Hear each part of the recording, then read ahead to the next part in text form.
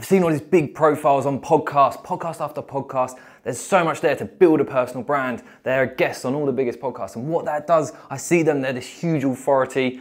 People have so much trust in them. They speak, people listen.